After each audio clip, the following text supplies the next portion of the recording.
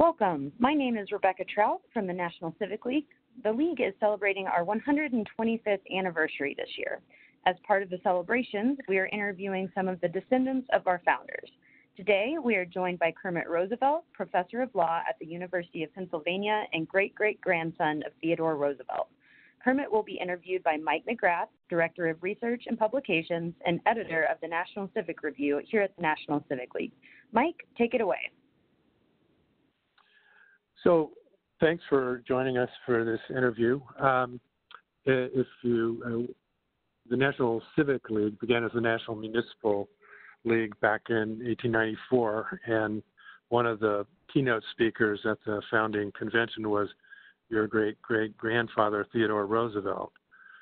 During the speech, he made a point about the need for people to be actors rather than just critics. Now, as you know, at that time, there were a lot of problems with cities and a lot of problems with American society, and so there was certainly a lot of motivation to be a critic at that time, but he focused on the need to be an activist, which is something that we've always used in our own work, because these days our main sort of project as a nonprofit is not so much structural reform as it was in your great-great-grandfather's day, but civic engagement and how you engage the public with local government. Do you think that those ideas still have importance and relevance today? Oh, absolutely. I think our society now is facing some of the same challenges, but actually some of the differences that we have, in particular the technological differences, make it a lot easier, I think, to be a sort of disengaged critic just yelling at people on the internet, rather than actually meeting with people face to face and trying to do the productive work of bringing America together. And so around the time that Theodore Roosevelt was attending the convention, I think it was really the next year he became police commissioner of New York City. So at some point in his career, he was very focused on local government reform as an issue and how cities functioned. What do you see as his legacy when it comes to local government reform? I think that he was really interested in face-to-face contact and eliminating corruption and really having the government be a part of the community. So, famously, when he was police commissioner, he would walk around New York late at night to see how the police were doing their job and to see what was going on. And he was very committed to having local government really embedded in and involved in and attached to the community.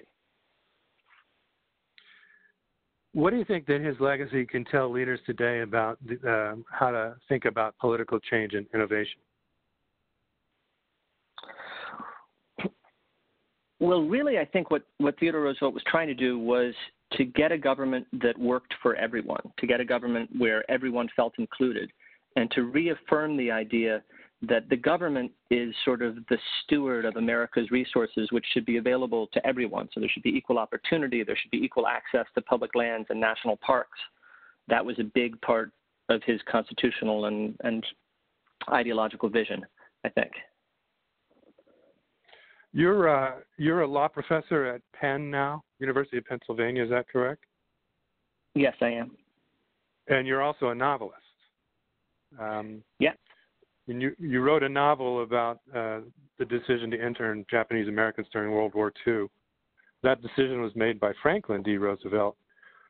What made you want to take on this subject as a subject of fiction?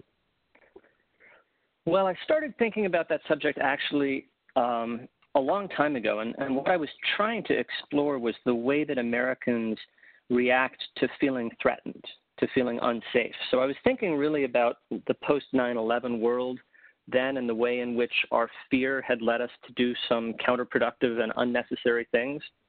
I thought, and the detention of Japanese Americans looked like a very strong parallel to that. It turned out actually that this concern about dangerous people who are not like us isn't necessarily just part of the immediate aftermath of an attack like Pearl Harbor or September 11th.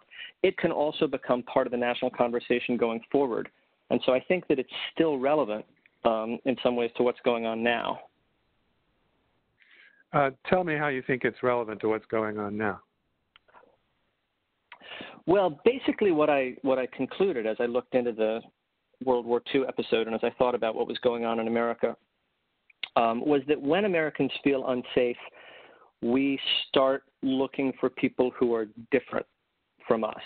And, you know, the basic American idea is supposed to be, if you're born here, you're a citizen, you're a full American, and you belong. But when we get scared, we start to think that other people who don't look like us or speak the same language or worship the same God maybe aren't real Americans and aren't trustworthy. And then we start thinking that we need to do things to those people to keep us safe because they pose some kind of a threat. And you see that in the aftermath of Pearl Harbor. You see that in the aftermath of September 11th. But you see it also now in debates over immigration, for instance, where there's a real tendency to take people who are different from us in some way and say that they are the other and they are dangerous and they pose a threat to America, you know, and we need to use these draconian measures to restrain that threat. When in fact, these people might merely be different. They might not be dangerous. We might be overestimating the threat. So do you have a sense of how we can have sort of a more productive dialogue about immigration? I mean, obviously immigration is both a challenge and an opportunity for communities because immigrants bring some real benefits to our economy, to local economies also by opening up businesses and so forth. But they also put some kind of strain on resources at times, or at least that's the perception. How do you think we can, and at the national level of politics and government, there seems to be a sort of completely polarized discussion, a completely polarized debate about what to do. How do you think we can have a more productive and deliberative dialogue about this issue? Well, it's hard to say because, you know, I think that the way that the immigration issue is working out is in some ways just a symptom of our larger political climate, which is extremely polarized. And what we need to do on that issue and others, I think, is to try to build bridges politically rather than building walls, you could say. Because there should be sensible bipartisan measures that people of good faith on both sides of the issue can agree would be desirable. There should be things that we can do that everyone would agree will make the situation better. But taking extreme positions on both sides and caricaturing the other side and demonizing political opponents actually isn't moving the ball forward. Yeah. So changing the subject a little bit, you've also written nonfiction books. You wrote one about judicial activism, and you being a law professor.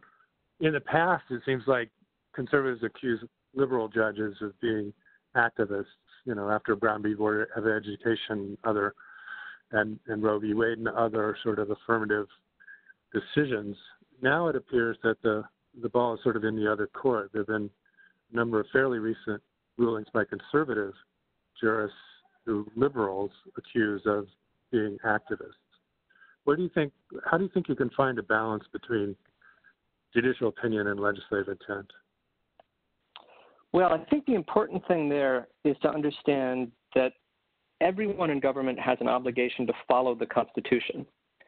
So it's not just the courts that should be thinking about the Constitution. The president should think about it. Congress should think about it. State government should think about it. And then the question is really going to be, when do courts think that they can trust the judgment of these other political actors to understand what the Constitution means and to follow the requirements of the Constitution? And when do they think they don't trust those other political actors? And that gives you some idea of when the court should be sort of hands-off, which sometimes it is. You know, sometimes it says, unless it seems like you're doing something outrageous, we're going to let you do what you want in this area. And when the court should be suspicious, which again, sometimes it is. Sometimes it says, you, the government, you're going to have to make a very strong showing if we're going to let you do this. And the most important thing, I think, is to have some sort of theory about when you can generally leave a constitutional issue to the ordinary political process because the president or the Congress is going to get it right, and when you have to have the courts step in to supervise the behavior of this other government actor. So is it your sense then that there has to be a really clear constitutional principle involved for the courts to step in, one that isn't sort of just, where they're reaching for a constitutional principle, but one that's really obvious? Well, not necessarily. I mean, so sometimes you have a clear constitutional principle like the age requirement for the president, and if that's been violated, it's clear what the courts should do. Sometimes you've got something more like a general standard. So the Supreme Court has often said that the Equal Protection Clause requires the government not to treat people differently in an arbitrary or oppressive way. And then the question is, well, when are you treating people differently in an arbitrary or oppressive way, and when are you treating them differently because that's what they deserve? That's what the right thing to do is. And their courts have come up with a lot of ways of thinking about when you can trust the government to make the right call on what's arbitrary or oppressive and when you can't. And a lot of our cases about mistreatment of racial minorities come out of that analysis where the court says, here's a politically unpopular racial minority.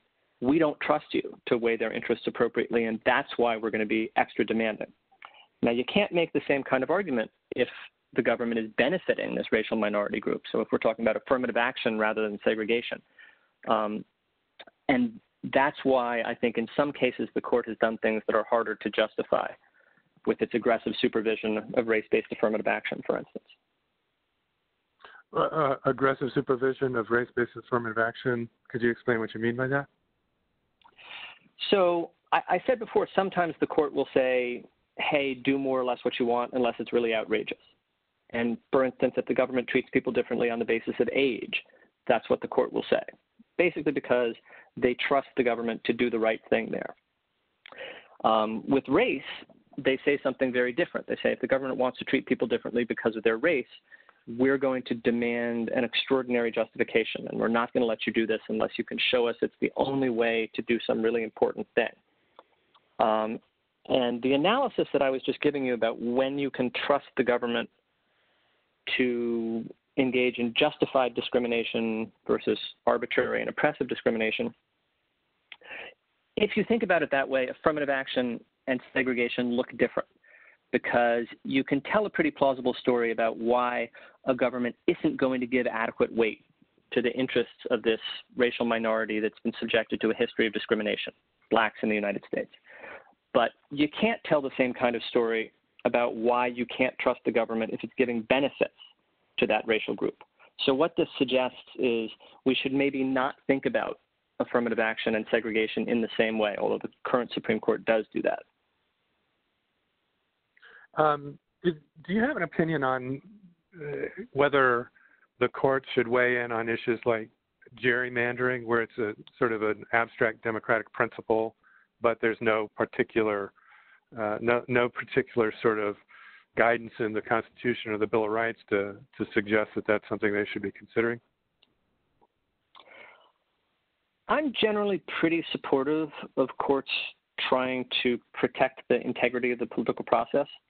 And the partisan gerrymander is something that does seem offensive to our basic notions of democracy. So I would be happy to see the court try to do something about partisan gerrymandering. I mean, the problem that the idea that courts should protect the political process can get you into is that sometimes it's actually the legislature that's trying to improve the political process, say with campaign finance reform. And then the courts come in and say, no, we have a different idea of what a good political process looks like. But with the partisan gerrymander, I think it's pretty clear that it's corrosive of our basic democratic values. But you use the term democratic values. Is that a principle that's actually embedded in the Constitution, given the fact that the framers said things about democracy that were skeptical? Well, they're certainly skeptical about direct democracy. It's less clear to me that they're skeptical about the idea that people's votes should have equal weight. that people's votes should be counted equally, that you shouldn't be able to rig the political system so that a minority is in control. It's true, I mean, if you get technical about it, a lot of the Supreme Court's one person, one vote jurisprudence doesn't have a very strong basis in the text of the Constitution, and there were practices in the early days of the American Republic that go against that. But I do believe in sort of political equality. I believe that people should have equal political clout in terms of how their votes affect the outcome of elections. So I do think there's a role for courts in trying to prevent the legislature, particularly when it's trying to entrench itself so that it can't be removed by a popular majority, I think there's a role for courts in supervising that process. Have the courts become too politicized and partisan in recent years, do you think? And if so, how do we restore sort of faith in government and faith in the judiciary? There's a lot of public skepticism about public institutions and how they're not really taking care of ordinary Americans. What do you think the answer to that is? Well, I think that's a hard question. And, you know, to some extent, the politicization of the judiciary is just a reflection of our hyperpartisan broader society. One thing that I do think would be very beneficial would be term limits for Supreme Court justices. I think right now the composition of the Supreme Court ends up being sort of random based on who retires or dies during a president's term. You know, do you get one vacancy? Do you get no vacancies? Do you get 3 vacancies? And then also subject to very hardball political action, such as when the Senate simply refused to consider a replacement for Justice Scalia. If we had Supreme Court justices with staggered 18-year terms, we could have a situation where each president predictably got to appoint 2 justices for each 4-year presidential term. And that would restore some balance to the system, and it would make each appointment lower stakes because you wouldn't be putting someone on the court maybe for 30 or 40 years. Given the current level of polarization and conflict in the sort of our political culture, beyond the courts, how do you think we can move forward on critical challenges facing our communities? I think one of the most important things to do is to try to increase the amount of in-person, face-to-face contact that citizens have with each other and that citizens have with government. One of the things that you see consistently is that the sort of anonymous online interaction that people have is much more polarized and extreme and hostile and nasty than in-person contact.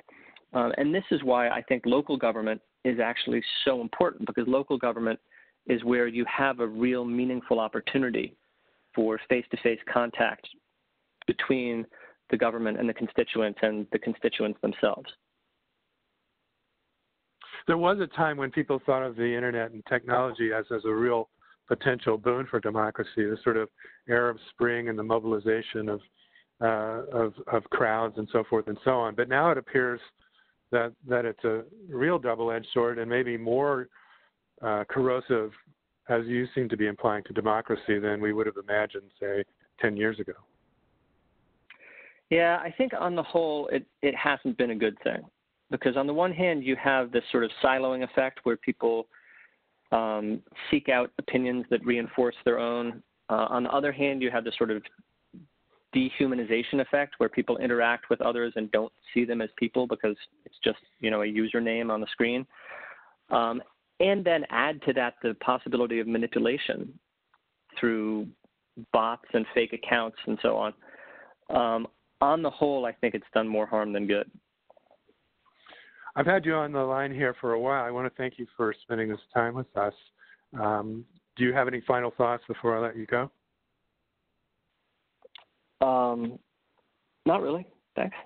Okay. Thank you so much for doing this interview. Really appreciate it. Yeah, sure. My pleasure. Okay, bye. Yes, thank you. Okay. Thank you both for your time and for your thought-provoking commentary on issues the country was facing at the time of the National Civic League's founding and how those issues have not changed today. For those of you listening, please keep an eye out for more interviews such as this one from the National Civic League.